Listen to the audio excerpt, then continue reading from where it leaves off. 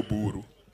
And allow me to say this in English, that it is completely out of order for leaders within our coalition to continually blackmail Raila Odinga and the ODM party.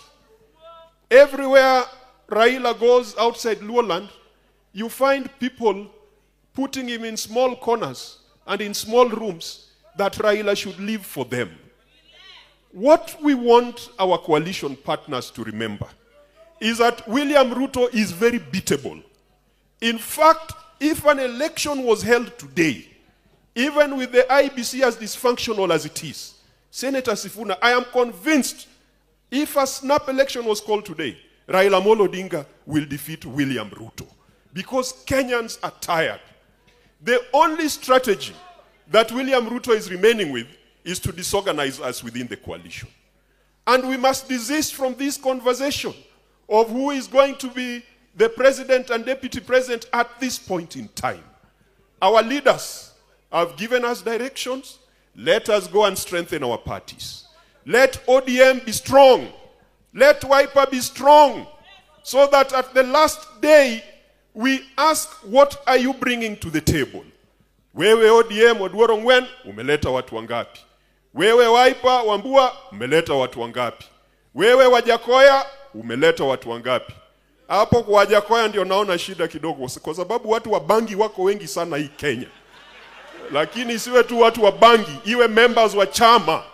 Let us strengthen our parties and let us desist from this conversation that Raila should live for other people. He still is our candidate, and we shall be with him unless our principles make a different decision. Finally, on IBC, I think that is the most urgent matter facing us as we go back to Parliament. We insist the court ruled from a legal perspective. The IBC is a political issue. And that is the reason why Raila Odinga said, despite the ruling of the court, this is not just a legal matter. This is a political matter. And the solution was provided by Kalonzo Musyoka and the team that was in NADOC. That is the most urgent thing, beside raising revenue that we want to send to counties.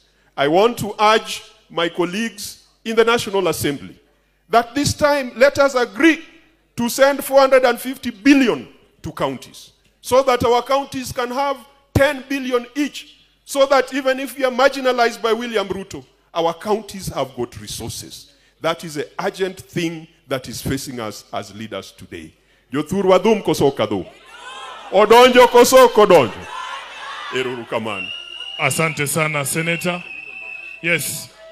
Aya, tafadhali.